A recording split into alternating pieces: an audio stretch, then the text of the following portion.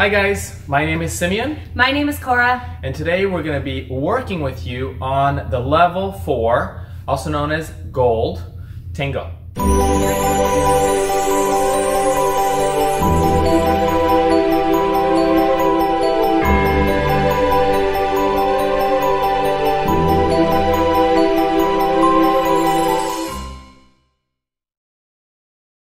In the Tango, we are going to start off with steps 1 through 12 of the fall away and open check. The reason why we're starting with these steps is because at syllabus level, we are required to dance the first 4 bars of every routine in closed position. So we want to make sure that we're really starting with that first step in closed position. The next step after that is going to be the oblique wrap. Let's get going.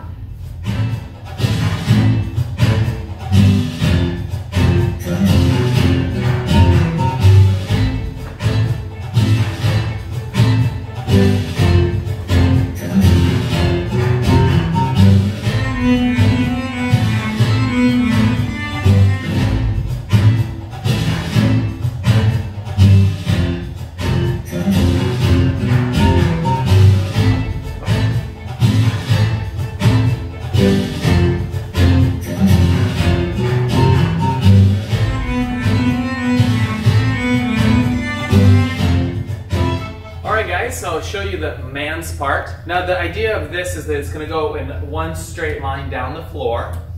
You can start it anywhere down the long side. I wouldn't do it on the short side, it's rather long. But because we're a little confined with space, and I'm sure stuck at home you might be confined with space as well, we curved it for you. But I'm going to show it to you in a straight line the way it's supposed to be, and I will just kind of walk back and forth to give myself some extra space. In the American style, this is called a 1 through 12 of a fall away with an open check.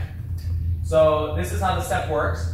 I face line of dance, but as I take my first step of the fall away, I'm going to curve it to go diagonal center. So I'm going to do, and then this is going to be quick, quick, quick, quick. So I'm going to go quick, quick, quick. Now this is the hardest part of the fall away slip pivot. So as soon as I put my heel down, I'm going to do like a little U-turn with my right foot. And in Tango, we pick up and place the feet.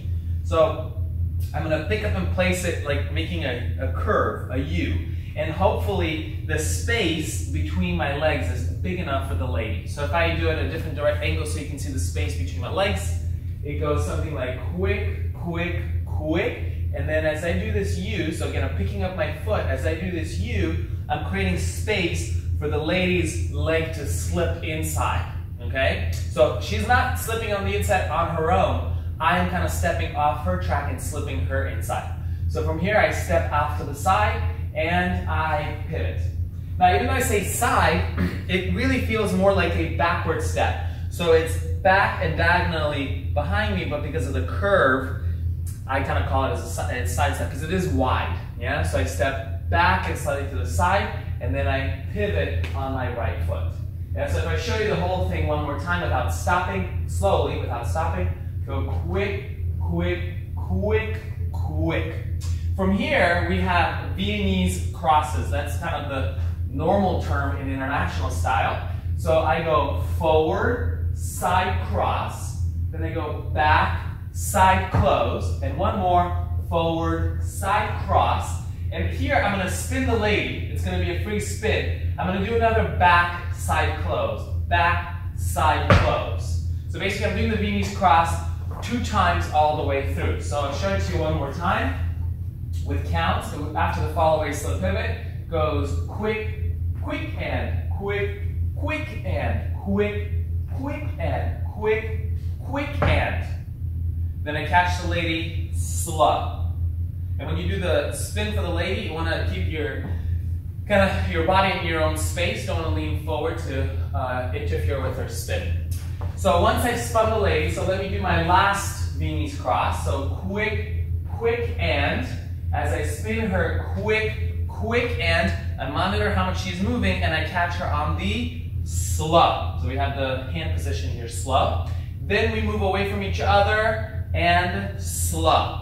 And from here, I'm going to spin the lady across me, quick and I catch her on slow. Now what I look for, the lady is going to be going back on the right foot on that slow.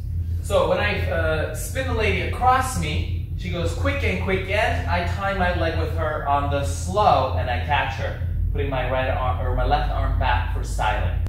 From here, with my catch, I'm gonna turn her, she's gonna turn on quick, and I will step on the second quick. So I go quick, I finish my weight onto the right foot.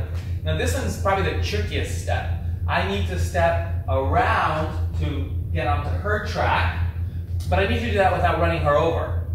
So once she's done the first step, quick, I monitor where I can take that step. Quick, I catch the lady and move to the side, slow. Now I'm not afraid, if she's a little too far away, I'm not afraid to go and slow and put my left foot back in. So I can go from quick to slow, I could go quick and slow if I feel I'm too far away, but it's pretty flexible. And that is the man's part.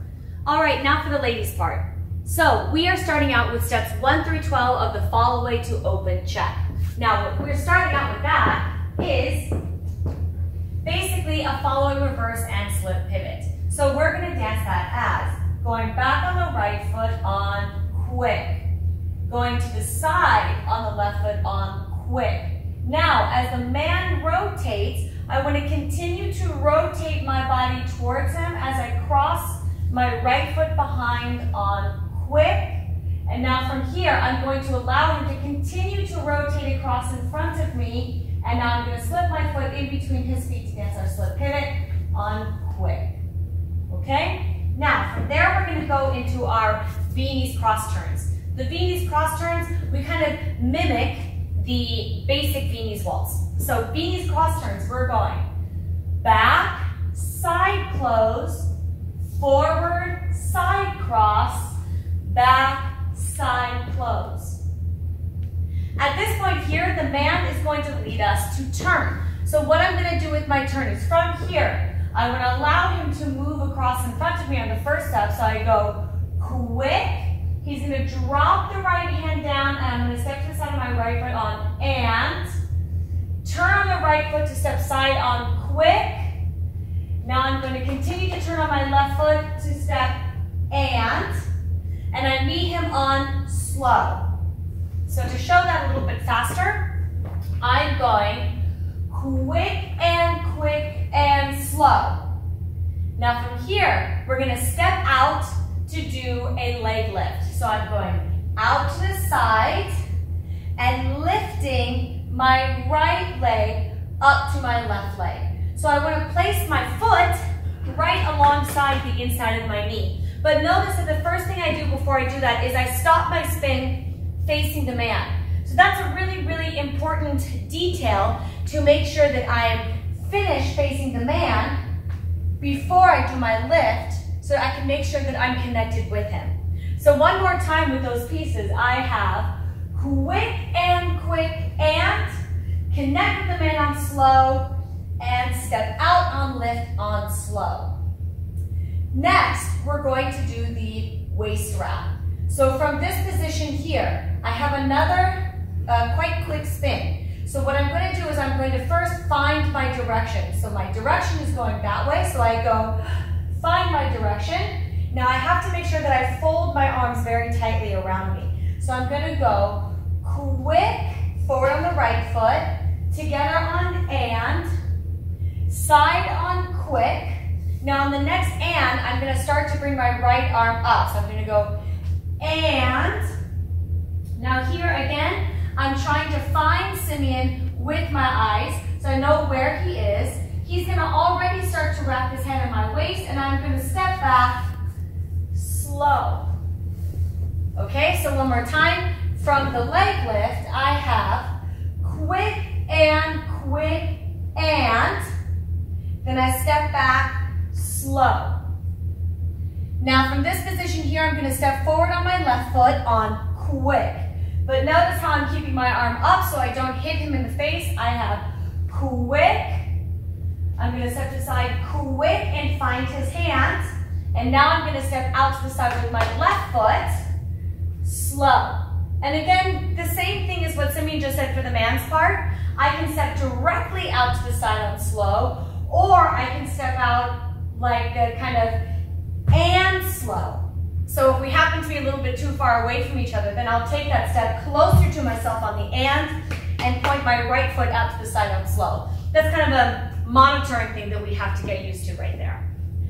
Okay, now we'll go through it together. All right, so we're not going to go into details over the fall away and open check because we can actually, you can get a few more details about that step if you just link over to our silver level American style tango video where we go into more details there. So we're going to jump right into that oblique and waist wrap. Okay, so we're going to do it in the I'm going to dance it and I'm going to come back because I really want to keep that line so you guys don't get confused about the spacing. The first time we did it to music, we kind of curved it to fit it. But this time it'll make a little bit more space. I'll just walk back and forth. So we'll do the fall away, slip, pivot, and the beanies cross first. Yeah? So here we are. I'm facing line of dance, and I'm going to curve as I take my first step. I go quick, quick, quick, pivot, quick. Now the beanies cross, forward, side cross, back, side close, and I'm going to repeat that 2 more times. So if you go from a different angle, the fall away slip pivot, quick, quick, quick. This is the tough part. So I open my leg up for a Kora. Now what's very common is for the man to keep his leg like this, and the lady's got no space, yeah? So I'm still in the left leg, but I'm using my right one to kind of reach in a curve as I slip the lady. Pivot quick.